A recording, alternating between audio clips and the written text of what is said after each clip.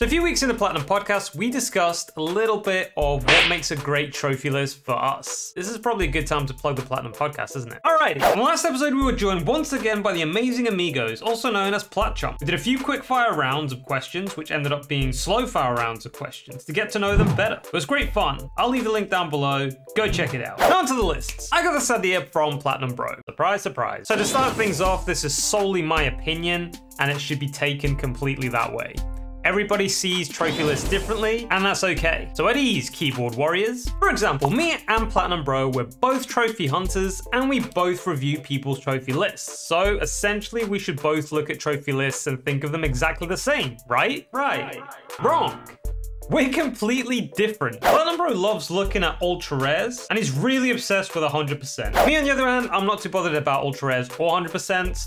I like to see hard platinum. Now you guys are probably scratching your heads thinking, what the hell is this guy talking about? But bear with me, I'll explain. So first of all, we have to separate these trophy lists into two different sections, because on one side, you've got the games trophy list, which is basically the requirements that you need to do in order to get the platinum trophy.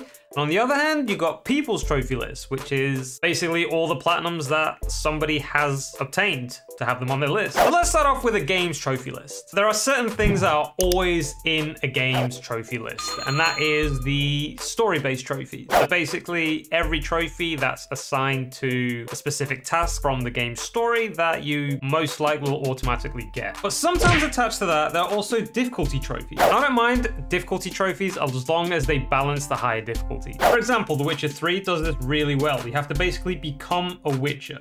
You have to do research before jumping into battle to see enemies' weaknesses and vulnerabilities. Another game that does this really well is Jedi Fallen Order. Although there's no difficulty trophies in the game, they make the parry window smaller the higher the difficulty is. And things like this make the higher difficulties not only challenging, but also fun, rather than straight up annoying or unfair. The Kingdom Hearts series is terrible for this. The higher the difficulty, the more health enemies have, and the more damage you take. This sometimes makes the game unbearable because of how unfair it can be, especially during the first few hours of the game when your gear is basic. The most logical thing to do to actually give players a difficulty and make the game fair is just take away the difficulty options and just make the game hard. From Software are masters at doing this, and it's no coincidence that the games are so enjoyable to play. Although they're hard as hell, it most likely always makes you want to go back for more because it's fair. You know, in most cases when you die, it's your own damn fault. The next thing a trophy list will most likely have are miscellaneous trophies. Whether it be discovering a new area, find a secret boss, or doing a certain type of skill, whatever it is, I personally like them. And more times than not, it makes you explore areas that you wouldn't normally go to or do things that you wouldn't even know about sometimes. It makes you go a bit out of your comfort zone, and I like that. Now from this point, we're gonna start going a bit into like annoying territory for me, and open world games are especially guilty of this. Now the first one is map clearing. Map clearing can destroy your opinion of a game so fast if there's too much of it, or if it's too repetitive. Games like Ghost of Tsushima that are incredible but then have an insane amount of map clearing tasks and side missions that all feel the same make getting the platinum so tedious. If there isn't that much of a variety of things to do in such a big map, just have less of them on the map. You don't have to fill the map with countless tasks of the same things over and over and over again. Make them few but meaningful. That's it. You know, there are games out there that are just average and they still have a ton of, map clearing things to do that just feel tedious. Assassin's Creed. Now, hand in hand with map clearing and side missions, there are usually collectibles as well. Now, I don't always mind collectibles. Just let me know where they are. I hate games that don't give you a collectible tracker and then they tie a trophy to said collectibles. That's just stupid. And to make things even worse, most collectibles aren't even meaningful. Let me give you a few examples. God of War 2018 was one of the best games I've ever played, but collecting ravens was just straight up annoying. Not only is there no point to collecting the ravens, but there's no tracker on the game as well. So if you played the game and collected a few ravens on your way to the end of the game, and then you want to go back and collect the rest of the ravens, you have to basically look at a guide from start to finish and check all those locations because you don't know if you've picked that raven up or not. That's silly. And then for example, you have Spider-Man. They had collectible backpacks that give you little Easter eggs. There are about 55 of them if I'm not mistaken, but they all had a bit of a nostalgia that made it bearable and interesting. Or for example in Mafia 3, where you had the Playboy magazines that give you research material. But let's be honest, most games just jam a stupid amount of collectibles into the game.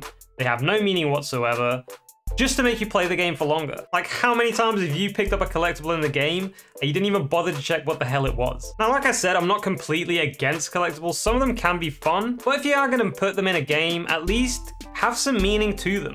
Or if they don't have a lot of meaning, don't jam 700 collectibles for people to collect for no reason whatsoever. Assassin's Creed. Now I'm going to be moving a bit more into the hated territory. So first up, missables. Missables are annoying as hell. Now, if a game requires more than one playthrough to get the platinum, I'm not that bothered about missables because I'm going to have to do another playthrough anyway.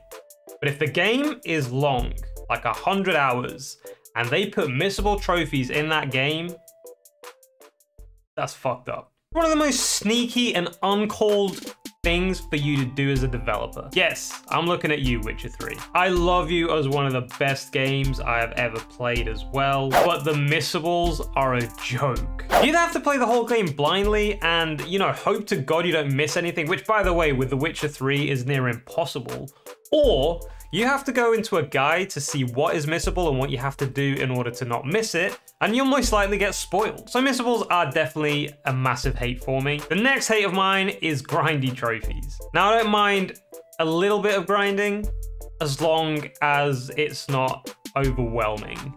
I understand developers, you know, they want to make you play the game for as long as possible, so grindy trophies, I can understand. But grinding for hours on end so you can reach a certain level or get a certain item, doing the same boring thing over and over and over and over again for endless hours is soul destroying. Soul destroying. And some games have the cheek to make you have to do it online. How despicable. Which also brings me to my final hate, which is the multiplayer. Now, I don't have a big problem with games that have a multiplayer. You know, I'm not jealous at all that people have friends to play games online with rather than having to go into the internet and scour for random people who are willing to give you a bit of their time. I'm not jealous at all of that. But please, please do not bind multiplayer trophies to the platinum. You're basically forcing people to play the game as soon as it's released because, you know, people are scared that the servers are going to close at any moment and that platinum will be unobtainable forever.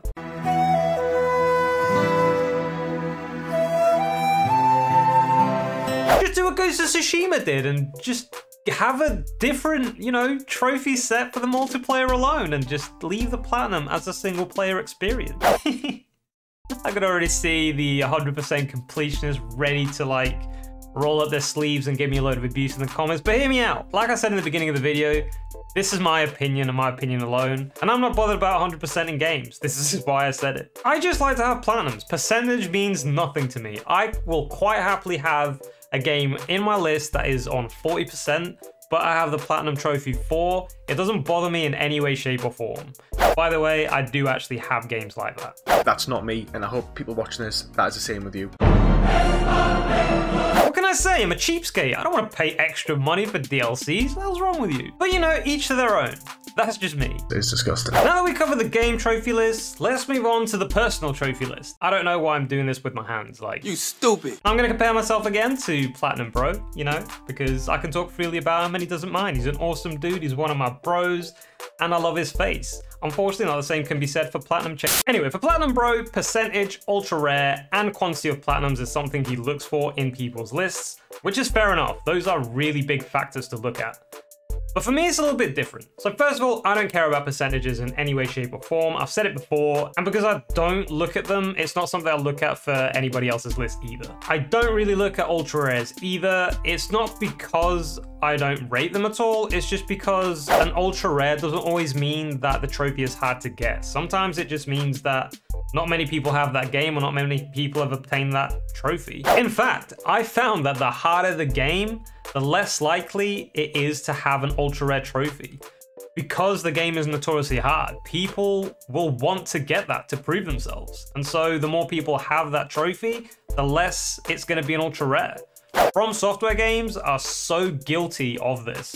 There's so many trophies that are not ultra rare, but they're so hard to get because so many people have them, because like I said, they want to prove themselves. Finally, the quantity of platinums doesn't really appeal to me a lot. I'm not going to say it doesn't appeal to me at all. I mean, it's always nice to go into a list and see, you know, somebody with 300, 400, 500 platinums. But then when you delve into their list, they're all easy games. Nowadays, anybody with a little bit extra money and extra time can get 300 platinums of easy games that, you know, will take you about an hour. There's thousands of videos out there that tell you which games give you that. So that's why I don't really look at quantity. Basically, the only thing I look at is the type of platinums you have.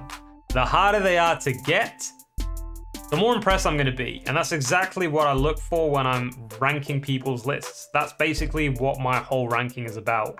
The harder the platinum is to get, the more points it's worth. The more accumulative points you get, the higher you'll be ranked. I'll always be more impressed with somebody that's got like 6 platinums, but they're all hard to get, compared to somebody with 60 platinums, but they're all easy. That to me shows you have incredible dedication, persistence, and also you're probably not roofed in right. And I can totally relate to that. It's also made me want to play more hard games. I used to play hard games anyway, but ranking people's lists and seeing how hardcore some lists can be has made me want to play more hard games, which is why I'm working on Devil May Cry 5 at the moment.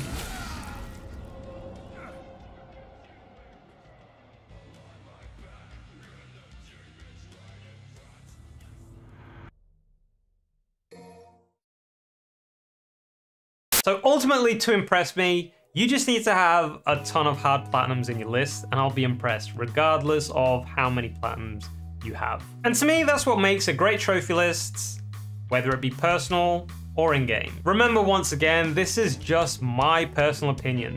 Everybody will look at trophy lists differently and you'll look for different things as well. This is what makes discussions like this so much fun, how much variety there can be in opinions. Ultimately, what people think of your trophy list should mean nothing to you. As long as you're happy with your trophy list, that's all that matters. Play what you want to play, platinum what you want to platinum, and just have fun with it. Also remember to be nice to each other. This is still a pretty small community of trophy hunters. It is getting bigger, but it's still pretty small. It's a pretty specific niche.